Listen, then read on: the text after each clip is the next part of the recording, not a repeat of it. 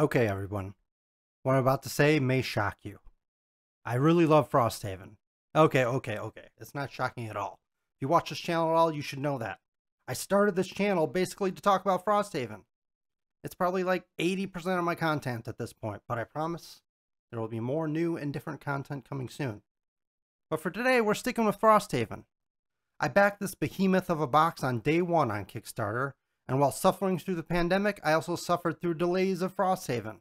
It took quite a while to get here, but once it did, my group jumped right in. We've been playing it every week, non-stop since we got it. We're pretty far into the campaign, and I do love it, but it's far, far from perfect. I think it's about time we got honest with ourselves and talked about the flaws of Frosthaven. Let's get to it.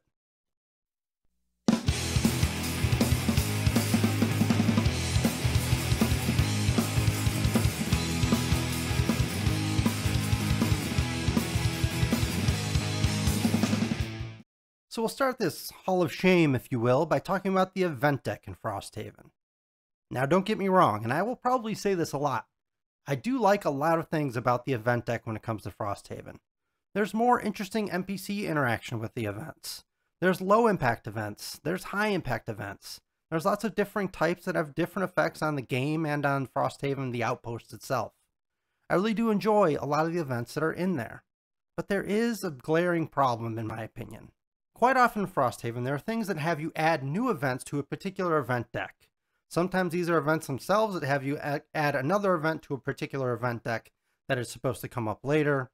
Or it could be the end of a scenario that tells you to add in a specific event to one of the decks. There are many ways that add events to these different decks.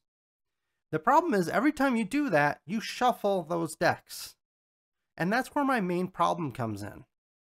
There's nothing that is actually going to make sure that you actually see the follow-up to any given event that you've had. There are many things that happen that could be interesting in these events, and you just might never see the follow-up. Because every time you do add another event, you're shuffling again. You keep adding events to these decks, you keep shuffling them, and they get fatter and fatter, and there's no sort of control that guarantees that you see any of the really cool stuff. The problem is that they added the event calendar, which is fantastic. So if they wanted to have follow-up events or follow-up activities or whatever you want to call them, why don't just add them to the event calendar? It seems silly to randomly shuffle them into a deck that's going to be randomly shuffled many, many times. And you're not going to get through every event in the event decks. So there's a good chance that you never see some of those follow-ups, and that's disappointing. For our second flaw, we're going to stick with the event deck. But now we're going to talk about a very specific event. Outpost attacks. Now here's the first thing I'll say about outpost attacks. I love the idea. I kind of love the framing of Frosthaven as an outpost that is being built over time. It adds so much to the game compared to Gloomhaven. Gloomhaven was like a finished, thriving city. You didn't do anything interesting in the city at all. In Frosthaven, you have this outpost that you're helping build over time, and I love so many aspects of that. I love the buildings, I love the different things they add to the game, so on and so forth. I also really love the idea that this is an outpost and it should act like an outpost. There are dangers. There are things that could attack you. So it sounds great to have events that lead to attacks on Frosthaven that you have to defend. But though I love the idea of it, over time I realized I really dislike the execution. Sorry. And the base problem that I have with the execution is that there is no strategy in these outpost attacks. Frosthaven, Gloomhaven, Jaws of the Lion, what makes those games so great, in my opinion, is a deeply strategic combat. That's the main draw. You choose cards, you have different abilities, they act in different ways. Monsters do uncontrollable and knowable things, and you have to deal with that. There's a lot of strategy in there. That's what we play the game for. So when there's an outpost attack, why is there no strategy? Like none. And I don't think that's even arguable. The only thing you decide when there's an outpost attack is basically whether or not you're going to expend a particular kind of resource, and I'm going to try not to spoil things here, so I'm not going to talk about that resource, because you may not have unlocked it yet. But there's one resource that you can spend that gives you a little better chance of winning that outpost attack. But when you really get down to the nuts and bolts of what an outpost attack is, it's a game of war. There's a number, you want to beat that number by drawing a better number. Every outpost attack has basically an attack number, like let's say 45. They're attacking at a 45 power. And your job to defend that is to get a higher number. There's no strategy. There's no ability cards. There's no nothing. It's just will you or will you not use this resource to give you a better chance of beating that 45. Now, you might say there is some strategy because you can also do other things like build up your outposts to make it better or more defensible. But still, there's no strategy in the activity itself. It's just draw a card. Is it higher or lower? In the end, the outpost attacks just seem like a way to basically sap away some resources from your party. Because even if you lose an outpost attack, the ramifications are actually kind of low. So I'm going to be totally honest with you here. At this point, I'm essentially skipping outpost attacks. When I see an outpost attack come up in our event for a given week, I just erase a few resources from our sheet. That's it. Plain and simple. I've never seen anything really interesting happen from an outpost attack. Maybe I'm missing something, and please tell me if I am. But really, they're not that fun. Now, could they be fun? Absolutely. Like I said, I love the idea. So why not make an outpost attack like maybe a mini scenario that happens in the middle of your outpost phase? Just a couple rounds of your characters fighting monsters that are attacking the outpost. You could have a single map for the outpost that you use just for that. A small map, a quick little skirmish, something to that effect. That might be fun. This is not. But hey, if you're not going to make it a mini scenario, why don't you just make it the next scenario that the group has to undertake? Have an actual outpost type scenario that's a little bit different. You already have scenarios that act like outpost scenarios with city guards and stuff like that.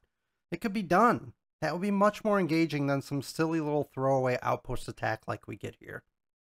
Okay, enough about events. Let's get out of the world of events. That's not the only place that there's problems with Frosthaven. There are problems elsewhere, like in some scenarios, so let's talk about that. One of the primary complaints, well, I don't even know if it's a complaint, but it's definitely something people talked about when it came to Gloomhaven, is that the scenarios didn't have a whole lot of variety as far as their objectives. The objective for 90% of the scenarios, maybe more, in Gloomhaven and even Jaws the Lion, was kill all enemies. Maybe kill all enemies and collect a thing, but generally it was like, go room to room, clear out this dungeon, and that's about it. Now, there were a few special scenarios, but not very many.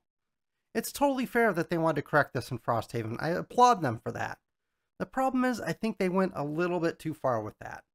There are many special rules in Frosthaven scenarios.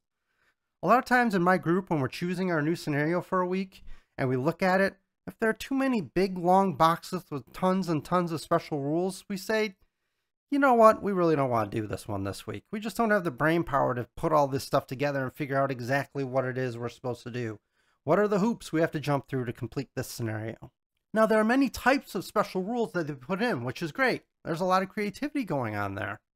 My problem isn't with the special rules themselves. There are some cool special rules.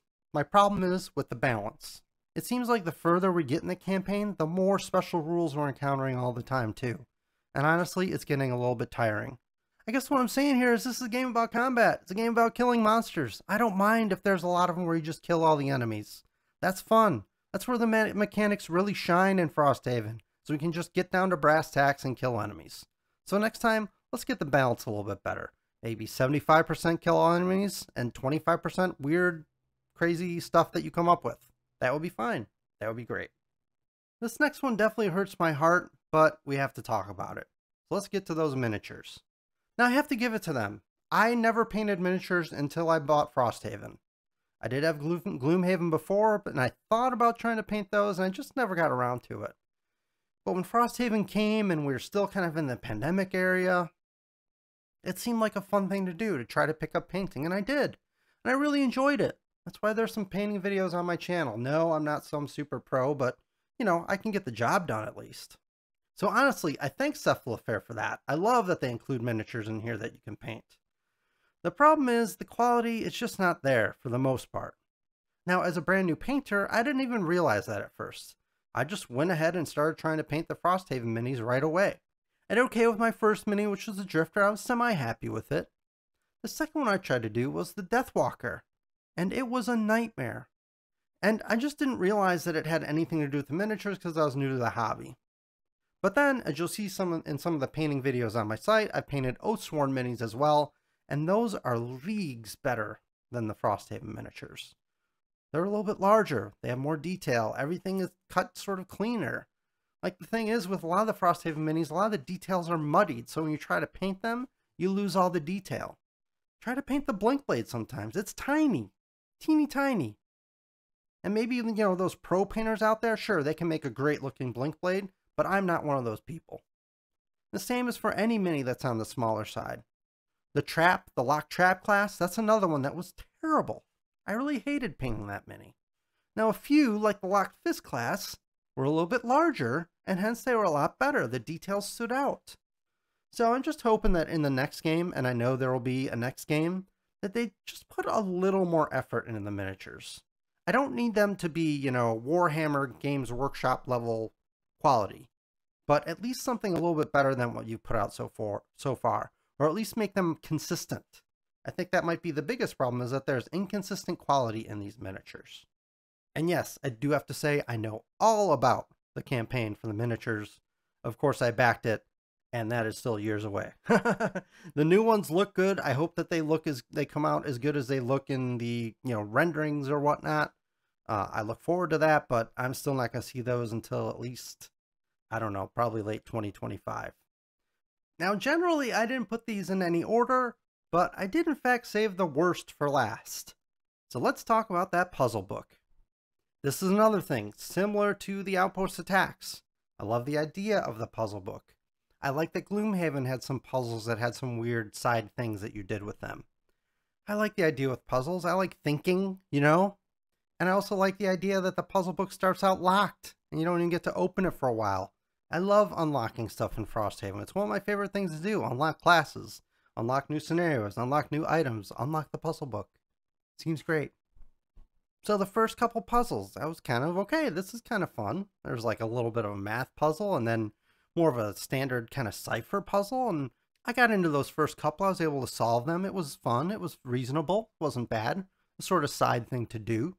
But then as I continued going through the book, the puzzles just didn't seem as interesting, first of all. It's the first thing I would say. They're maybe a little more difficult, more abstract. And maybe there are people out there that are fantastic and amazing at puzzles. I'm not one of those people. I'm okay. You know, I can figure things out. But it just wasn't something I wanted to spend my time on. Which is fine, because I thought, well, I really don't have to spend time on this if I don't want to. What's it going to unlock? Well, it unlocks a lot. The truth of the matter is that they're forcing you to use the puzzle book if you want to finish the campaign. And that is absolutely unacceptable in my mind. Now, I know that people will say, well, they did that to make sure that you were at certain points before you got to the end of the game, or they wanted to make sure you completed other things. You know what, though? There's other ways they could have done that rather than locking stuff behind puzzles. And it doesn't just lock you out of finishing the campaign. Now, here's a little bit of spoiler here, so be prepared. If you want to skip ahead, I have time codes, skip ahead. But it's not just scenarios that are locked behind the puzzle book. There are classes locked behind the puzzle book. That blew my mind. I love unlocking new classes.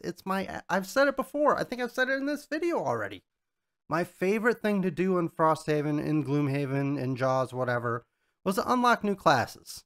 Which is why Jaws was not all that exciting for me. I'd already played Gloomhaven. Anyways, that's not what we're here for. But in Gloomhaven and Frosthaven, I love unlocking new classes. There's nothing more fun than seeing this new guy with completely different mechanics. They're always interesting. They're doing different things. They look different. It's always fun. I hate the fact that they lock them behind the puzzle book. Again, I like the idea of puzzles. I think they should continue to put them in the game, but they should not unlock really important things. They should unlock, you know, fluff. Think about it like in, you know, I don't know, a competitive shooting game or something like that, where the things that you unlock with money are often things like skins that don't have any impact on the game. They just make you look a little bit different. That's the kind of thing that should be locked behind something as frustrating as the puzzle book can be. So I do hope there are some kind of puzzles in the next Haven game. I just don't want to have to do them. So, there you have it. My 5 flaws of Frosthaven. These flaws aren't fatal. I'll keep playing the game. I'm going to finish the game. I'll probably back the next one on the first day. But I'm hoping Isaac, Team Cephalofair, if you're out there, please do not lock anything behind a puzzle book next time. Thanks for watching, and we'll see you next time.